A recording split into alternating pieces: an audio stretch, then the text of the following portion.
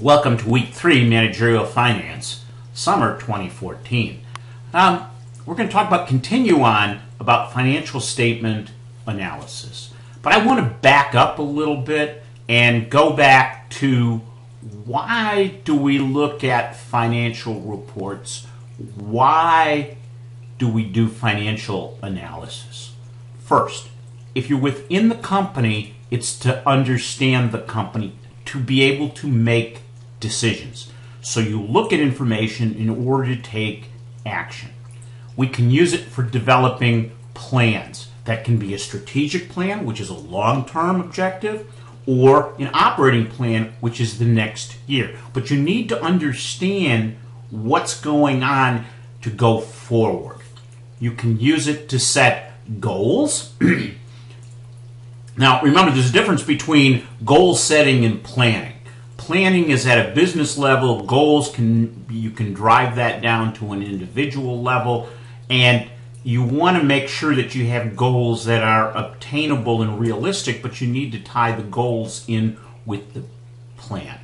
You use it to evaluate profitability of a business, not just the total business, but to evaluate the business components. When I worked for HSBC Bank, I had two roles at different times. One was to evaluate the profitability of the entire organization. But then I had the responsibility for determining profitability by business units. Some of the business were geographic, some of it were by product. So we had businesses across New York, the Western region, Rochester, Syracuse, Albany, New York City. So we actually had to develop plans and goals by each of those business units. And then we evaluated the profitability. Now, that's used to evaluate management. Was I, as that officer in charge of that business here in Rochester, how was I doing? Was I achieving what I needed to do? Do you want to sell the business, or do you want to expand your business? And those are decisions that you make based on profitability, which requires you to really have an understanding of what's going on a detailed basis. To make pricing decisions, how are we going to price a product or a service? We can use it to identify opportunities for improvement. So if we're seeing things happen that we don't like to see, it might help us understand what can we do better. And then it determines our funding needs. How much cash do we need to operate the company? And then determine appropriate capital structure. Capital structure is the mix of debt and equity that we use. So really, this internal is a very important thing, and if we're going back, this is managerial finance. So we're looking at it from these two perspectives. What is done internally? So some of the things that we've already been working on, the Project 1, Project 2, cash flow, these are all things that are important to the day-to-day running of a business. Now, when we look at it, there can be external users. A lender is going to look at the company in order to make a decision whether to lend money. And then if they are going to lend money, what terms and conditions will they lend money? And they have to make sure they understand the business enough, because they have to be assured that based on where the company is, what their profit has been, and where their profit is going, that they're going to be able to repay that debt. So think about this. That's going to be from the free cash flow. So if you're not being able to generate enough free cash flow to pay back the investors, you're not going to have sufficient coverage. The lender may not make the decision to lend, because a lender wants to get paid back. Okay? Lenders, as we'll see as we go forward, they don't care about the collateral. They just want the ability to safely repay the debt. Okay? They don't want to get to the end of the month and figure out how the company's going to pay it. So you got to be spot on with that.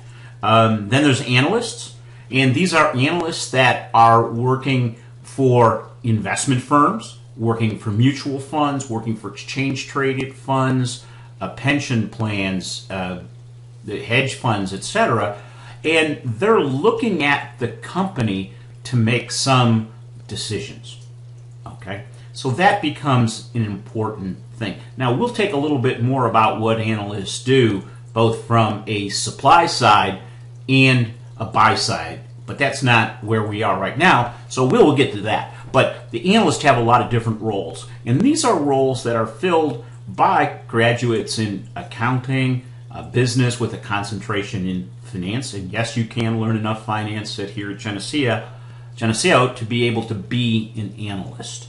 Okay, for those of you that are involved in the Smith Student Management Investment Funds, you are doing some of this analysis today. What you're learning in this course will make you a better analyst for Smith. If you are interested in that and you are not part of Smith, you are welcome to join that group in the fall. And we also will have a competition called the Adirondack Cup, and that is a competition among 18 schools in New York.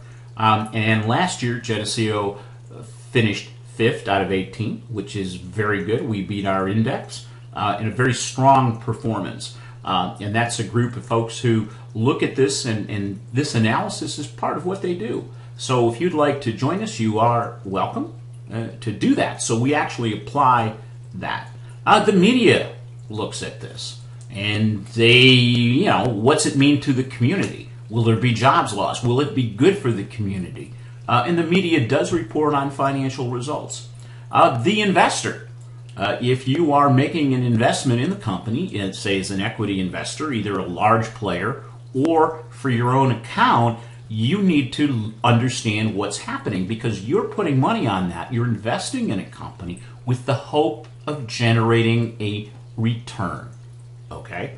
And that return is going to come from dividends that are paid, increase in the stock value. An increase in the stock value is going to come about because the company is doing well and growing. Since the price of a stock is based on the underlying cash flow of the company over a long period of time, you need to understand that in order to determine an appropriate investment for yourself based on your needs and desires and your goals. But also, will it obtain it? So you're going to have to look at some companies and say, based on what they have done and what they'd like to do, is it possible or probable that they will achieve it? Those investors are helped by analysts, but this becomes an important thing because you don't want to just jump in on a stock without knowing about it. You need to understand it, evaluate its valuation today, and where it could be. The other external viewer is an acquirer, somebody wanting to acquire the company. Now, this has been in the Wall Street Journal, and I'm sure you've been reading this. You have a couple of food companies going at it now. Pilgrim's Pride and Tyson are arguing over Hillside Foods. That's really cool, and it's driving it up. But they have to see value there. So they're seeing value. They're seeing value differently, and that's the purpose of analysis. You make a certain set of assumptions, and then you go from there. So that's why these are the two views that you're looking at. Now, when I'm looking at a company from a financial analysis point of view, I take a holistic point of view. I don't just look at it that we look at one thing and that becomes all a be-all and end-all. It's a mix of everything. You got quantitative information, you got qualitative information, you got historical information, you have future information, and you have a set of assumptions that you make about the broad economy, okay, about consumer preferences, about consumer desires. I start with fundamentals, okay? Those are the basics of the company, where we're just looking at the numbers, okay? We got to start there. Then we go deeper. But it's not just this numbers or formula, okay? I can teach you, I can say, here's worksheets, go put the numbers in, and the numbers are what they are. But it's important for you to be able to look at that and evaluate it to understand what's going on. It gives us an opportunity to look at strengths, weaknesses, opportunities, and threats. Where is the company going? Remember, the future price of the equity, what it would go to, is based on where the company is going, which is a function of strengths, weaknesses, opportunities. So where is the company going? Are they going up? Are they going down? What are the historical results telling us relative to the future? If somebody has grown at 10% a year historically, and they're telling us they're going to grow in the future by 50%, we need to understand why. You don't all of a sudden in a business going that you're selling at 10% growth and now you're going to go to 50 without a very specific business plan. What's the market? What's the potential? Is it a new product? What are you doing differently? So this is about the financial analysis of a company as it comes together. Now, what are the projected results telling us? Is it going to tell us there's going to be more value, less value? Now, so that's sort of I want to go back and review that so you can be focused on that a little more, especially after we've gone through application project 1 and 2. And this is a review. Where do you get information? Company website, first place. Financial websites. The library has a lot of information on strengths, weaknesses, opportunities, and threats. And when we go to the company's website, we can find financial data in the form of regulatory reports, the 10K, the 10Q, S1, the proxy, but they also have investor presentations, which I really want you to take a look at as we move forward here. That helps us interpret what it is we're seeing. There's financial websites. You might want to sign up. It's free, Morningstar.com, and you'll be able to get in and see Morningstar reports. You use the Wall Street Journal to get reports. You can use MarketWatch, which is part of the Wall Street Journal site. So there's a lot of information, and you have to look around to get the right information that you need. It's not there, but everybody looks at things a little differently. But this is where are you going to get to the meat of the issue. Now, in the world of financial analytics, an analyst report, and these are people who follow companies, we'll continue to talk about this, but their report covers a couple of things. A summary data, what's the key factors and recommendation? There's usually a stock price chart. They do a summary of the business. They highlight financial highlights. And then they talk about investment rationale and risks. Then they go through key financial metrics and financial summary, and that's the basis for making the recommendation that they do up here. Okay, so where we've started out, right here, the key financial metrics and financial summary, that is the step that we're working on.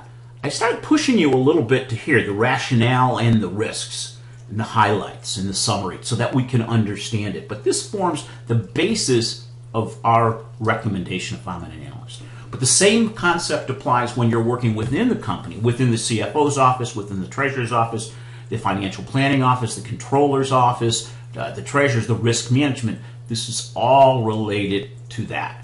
You can't touch a business without getting into this.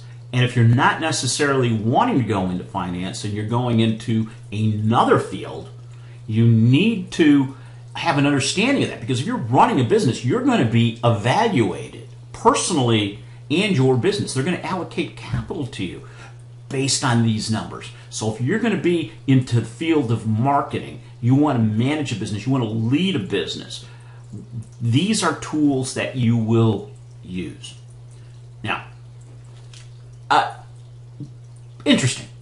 Financial analysis is about critical thinking and analysis. It's really about thinking and analyzing. It's not just about putting numbers on a piece of paper. That's a waste of anybody's time. but it's what does it mean? What is going deeper? And as you've seen on Application Project 1, I've been pushing you to go deeper. I've been pushing you to go deeper, to develop a logical analysis. Okay? I'm pushing you to be able to ask questions and drill deeper until you've uncovered what's really going on. Superficial at 30,000 feet doesn't help anybody.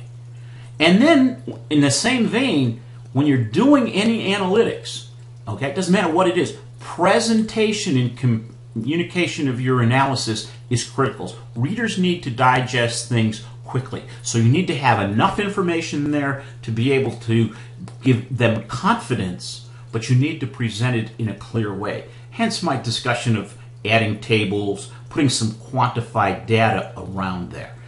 And I want to come back again. This type of work that you're doing results in financial decisions being made.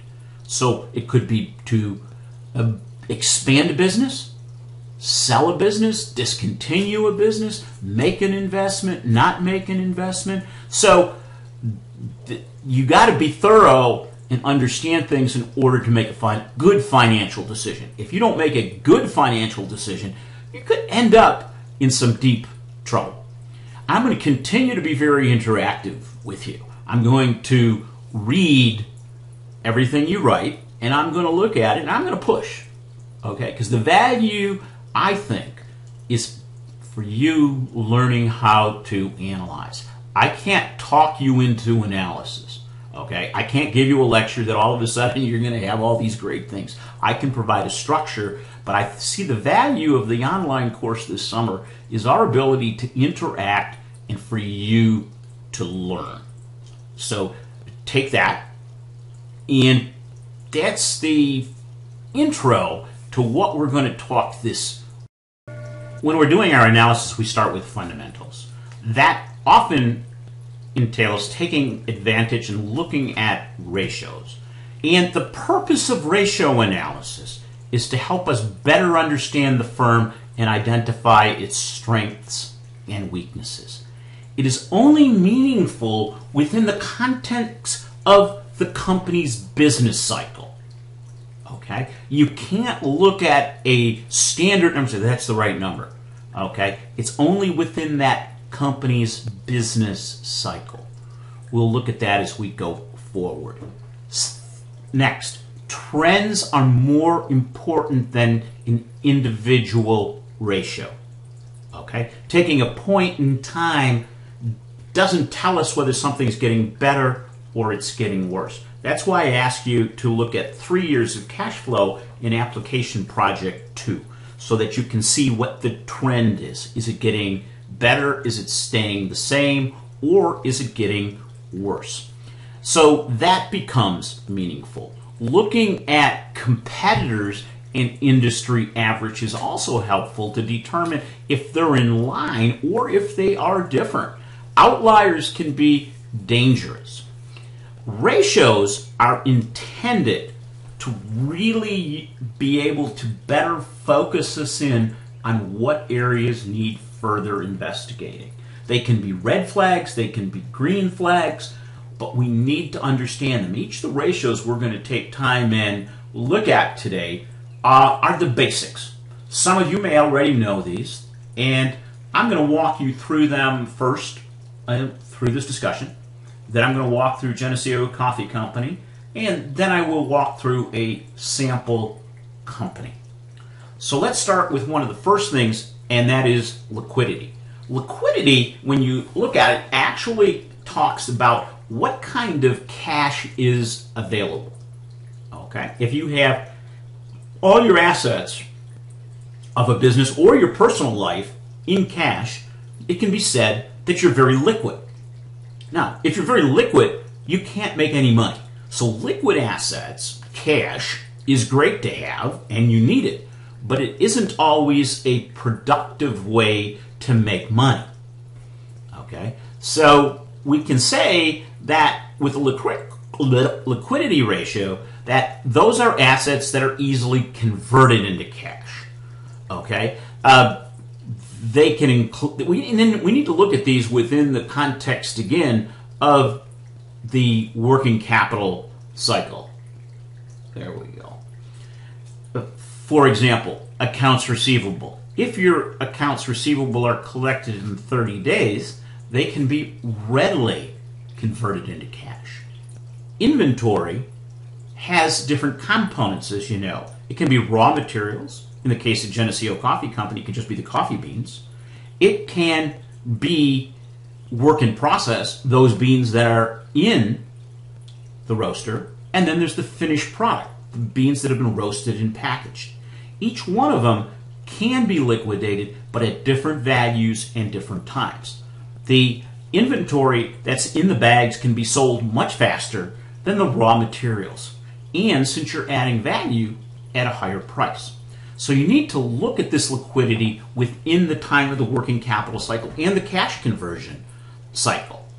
Okay? Because as you're seeing, some of these cycles are long, some of them are very, very short, 20, 30 days. Others of them, you're out there 200, 300 days. So we need to look at liquidity within that concept. The most common one that everybody talks about, and that's the current ratio. Current assets, right here, divided by current liabilities. Okay? It comes right off your balance sheet. The word current assets is used and current liabilities in most companies. What you may find, though, is that in other companies who don't have a segregated balance sheet, they just list asset and liabilities. If you don't see the word current assets and current liabilities, you have to go back and compute it yourself. And since you know the working capital cycle, you know it would be cash, you know it would be accounts receivable, it would be inventory, and prepaid expenses. So those are the four things that you would then put into current assets when the balance sheet isn't laid out that way.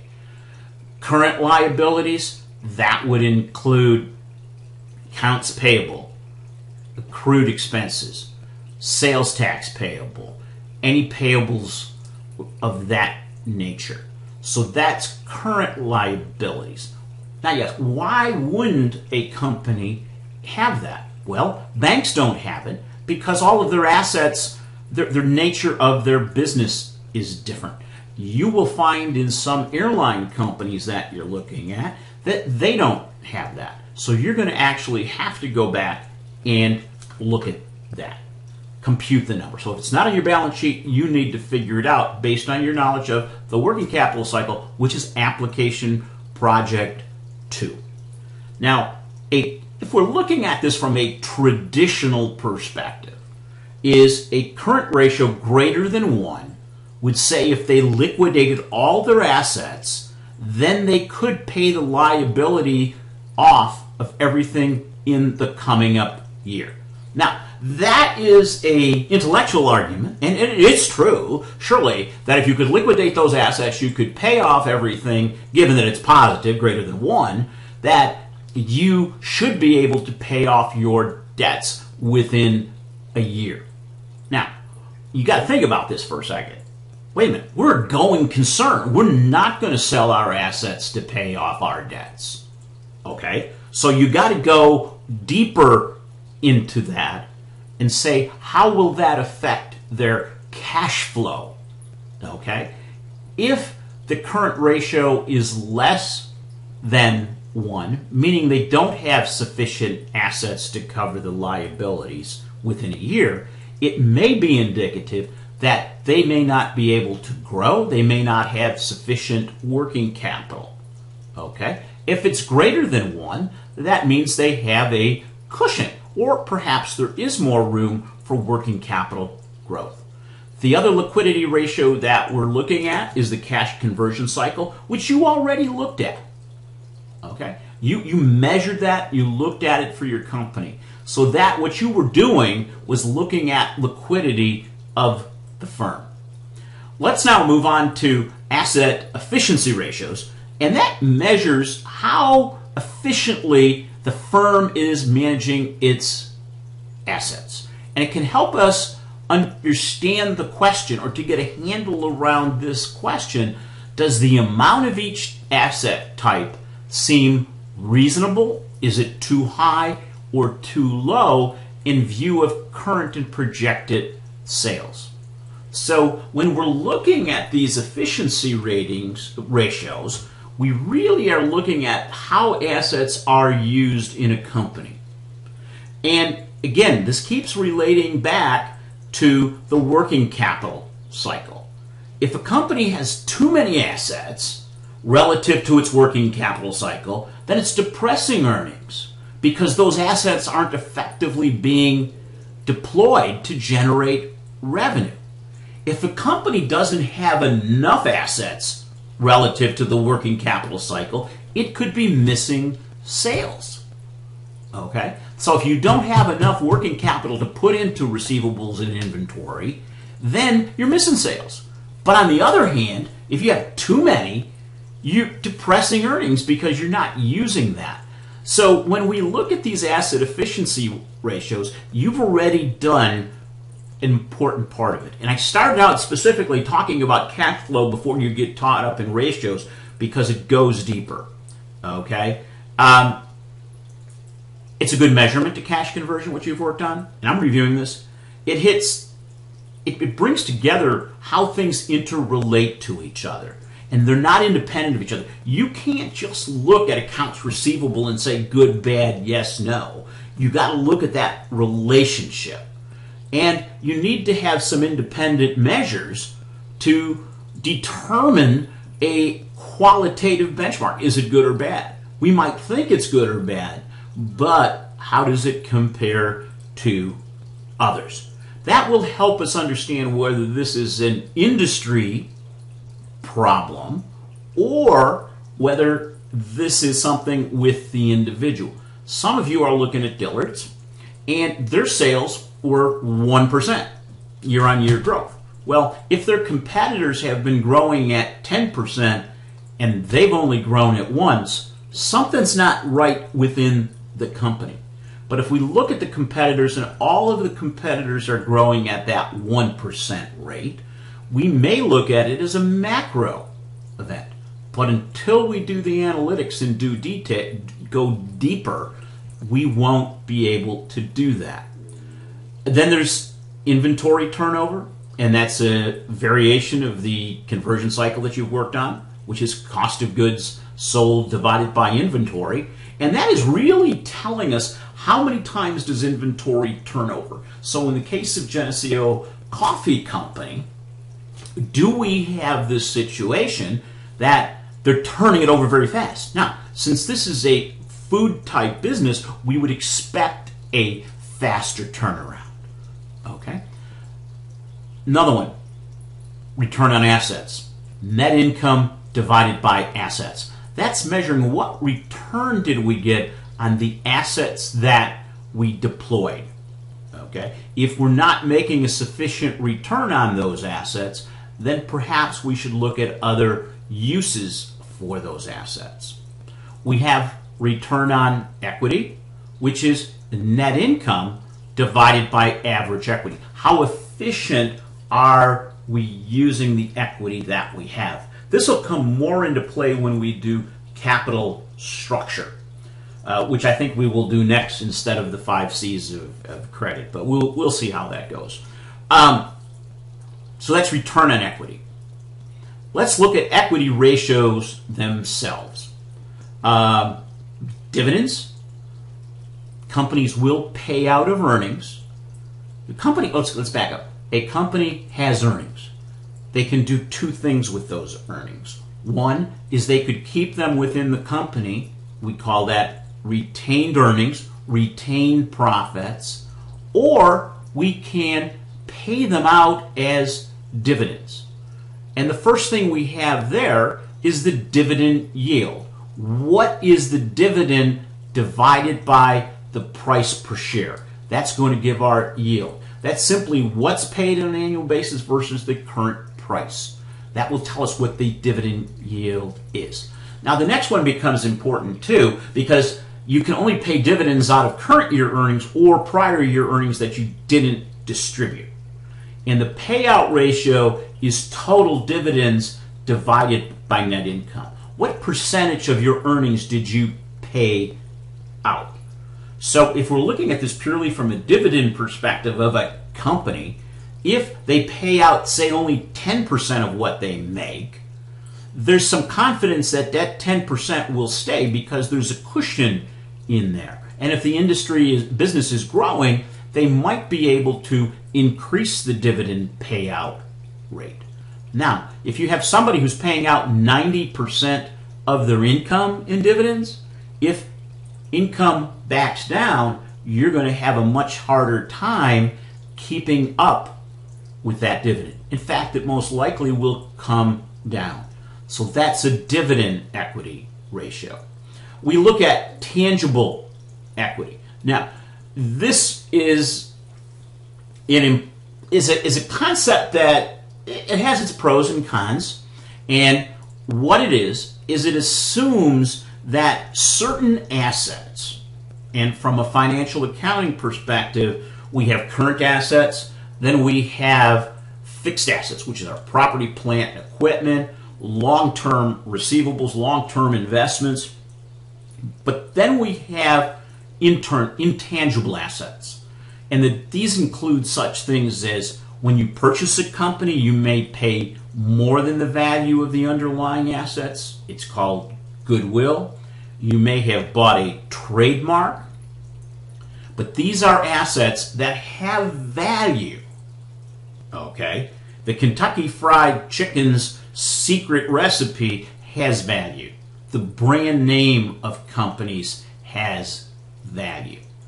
But for looking at tangible equity, we take total equity less intangible assets. Now, we could also take a computation of looking at tangible equity to tangible assets. It's just another variation based on that. So there's some equity ratios. Let's look at some the debt management ratios. First one, leverage is to what extent the firm uses debt financing or financial leverage. We talked about the working capital cycle, and you have to fund that working capital, provide for it somehow, and provide for your equipment that you need to produce whatever you're producing. So you have your choice at that point of using a mix of debt and equity. Okay? And we're going to talk about that in the next module that we work at. If a firm earns more on its assets than it's paying on its debt, then using debt leverages or magnifies the return on equity. Let's go through that again. If a firm earns more on its assets than it's paying on its debt, then that's leverage, which magnifies the return on equity. So if I'm making 10% on the assets that I have and I borrow at a cost of 5%, I am making more money. That's leverage. Okay? By doing that, stockholders can control the firm with a limited amount of equity. Creditors look to the company that equity is to provide a margin of safety. Will I get paid back? The ability of the firm to absorb losses. So you sometimes have different perspectives. Shareholders might want 100% debt, okay, because that really limits their risk and they can get a higher return. However, on the other side, the creditors don't always like to see that because that increases their risk. So it's about finding this medium. Okay? There's two types of measurements. The first is a measurement of actual leverage. What is the company's leverage? And that's the leverage ratio. And that's the long-term debt divided by equity. Okay? And then there's the debt to assets. What's the long-term debt divided by the assets? Okay? And then capital by percent. We look at what is long-term debt, preferred stock, common equity. So these are, when we actually look at the structure, capital structure, which is this, the debt to assets and the leverage ratio, gives us a picture of how leveraged the firm is. And when we start looking at this, there's advantages and disadvantages of this. If a firm has too much debt, that means they're going to be more susceptible to changes in sales on their profitability and their ability to repay debt. Okay? So it's what is the current situation? Next type is evaluation of the capacity to repay. Does the company have the ability to repay its debt? We look at two primary ways of doing that. The first is times interest earned, which is essentially saying, what's the coverage ratio for my interest? And it starts with EBIT, income before interest and taxes, divided by interest expense. That tells us how many times interest expense for the year is covered. So if you have a 20-to-1 coverage ratio, that means there's plenty of income coming off from the operations of the company to repay the interest expense. If it's 1-to-1, you have a very close ability, a marginal impact of that company to pay debt. Now, what we've seen in the past couple of years, since 2008, we have seen companies improve this ratio dramatically. Those businesses that have survived the Great Recession, what they've done is they've paid off debt. They're not growing as rapidly and haven't, so they've reduced the amount of debt they have. So we're seeing a lot of overall American business has very strong times interest earned, which is positioning them well for growth in the future. So we look, one, at the times interest earned. Next thing is cash flow coverage. How much cash is available to pay the interest expense and the current payment of principal that is due?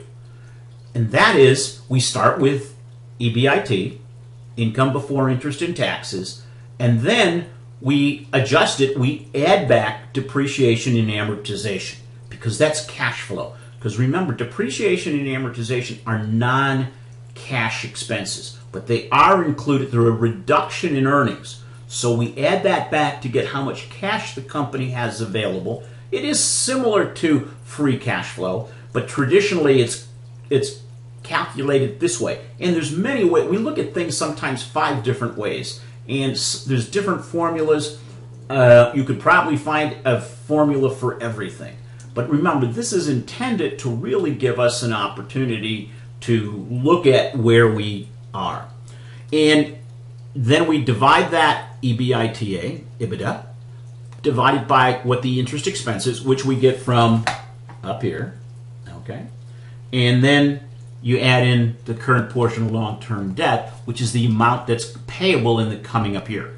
Again, the greater the number is, that means there's more cash available to pay debt, which makes it, from a lender's perspective, better. But from an internal perspective, you then say, good, we're safe on that. But if you don't have enough cash flow there, you have to be aware of that and maybe consider other alternatives. So those are the debt management ratios. Let's look at profitability ratios next. A trend is most important.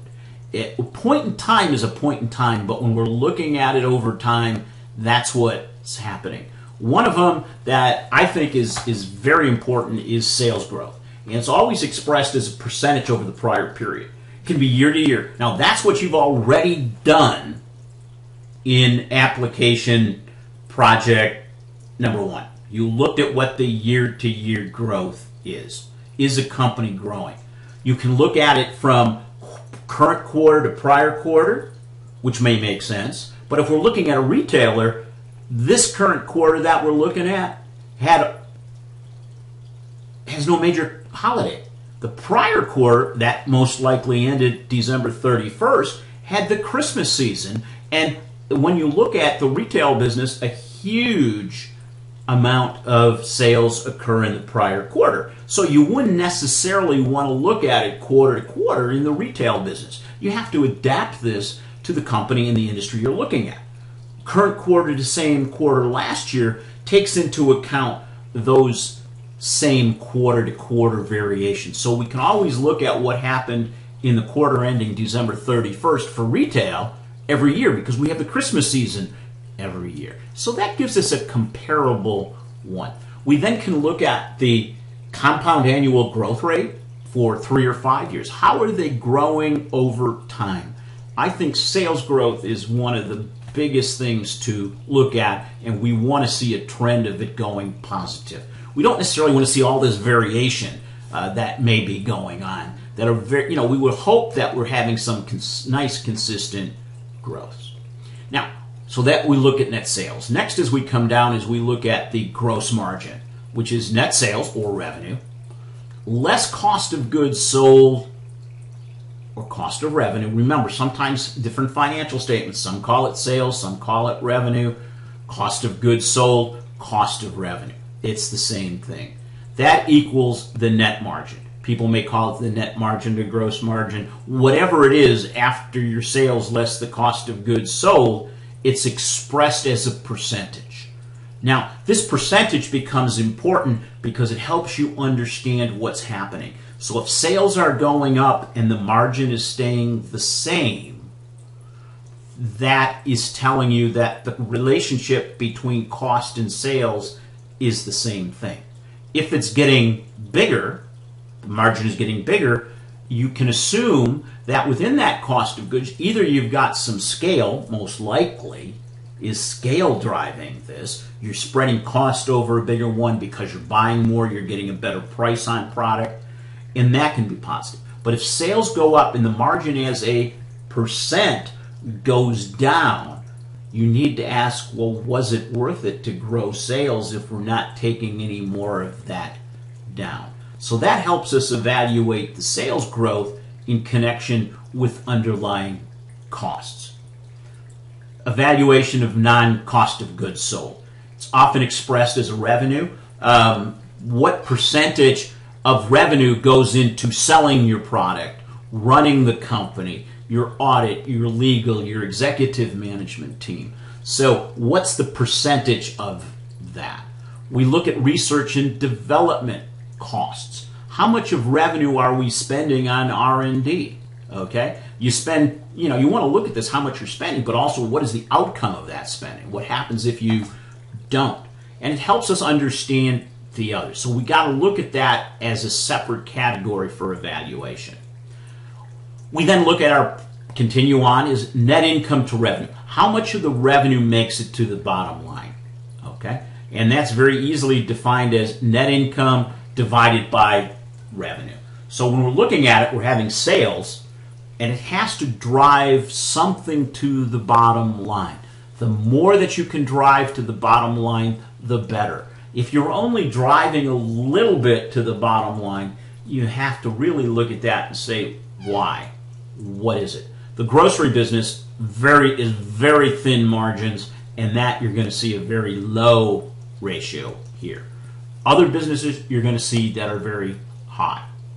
The next profitability ratio, and this is one that you've already looked at, is earnings per share. How much did each share of stock earn? And it's a very simple formula: net income divided by number of outstanding shares. Net income comes from the income statement. Number of outstanding shares comes from either the balance sheet under the equity section. It will tell you how many shares are issued and outstanding. You will find it oftentimes in the statement of equity. You will find it in the notes to the financial statement. You will find it in financial summaries. So you simply take that earnings per share. Now, that is your basic primary earnings per share. Now, there's a concept called fully diluted earnings per share. And sometimes there's obligations, employee stock options, convertible preferred, that if exercised would increase the number of shares. And generally that's less than the earnings per share, the primary earnings per share. For purposes of this class, we're just going to focus on earnings per share, primary earnings per share. We're not going to get into fully diluted earnings, as that's a very advanced topic. Pricing ratios, we've already started in. Price to earnings. Current price of stock divided by earnings per share. And that can be expressed based on the past quarter or the past year. Then there is another PE that comes into play when we're looking at it within the marketplace, the financial markets, and that is the forward PE. What are the projected earnings?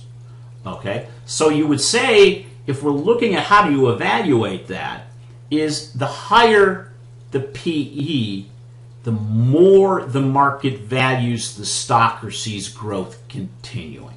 And when you look at the historical PE, you're going to see a PE and then the forward, so that if you could find different gaps, okay? But the higher the PE, the more this values the stock or sees growth continuing, or sees it continuing at a very advanced rate. And then other price to ratios do exist. Now, okay, we do all that. Oh, back to other price ratios. That includes price to sales, price to book. There's 100 of them out there. We're not going to worry about them right now. We're going to focus on the PE as being the primary thing. Okay, we do all of this stuff. Then what? Well, hopefully it indicates questions to ask. And hopefully by now you've seen me asking you a lot of questions about it. What I'd like you to do for Project 3 is to see if you can ask the question yourself before you submit it. Okay? Understand what's happening with the company. Understand the relationship of revenue to profit. Apply that to the future.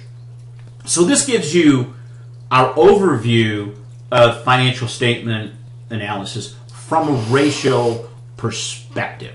What I'm going to go do now is I'm going to review Geneseo Coffee Company with you, and then I'll move on to my sample company.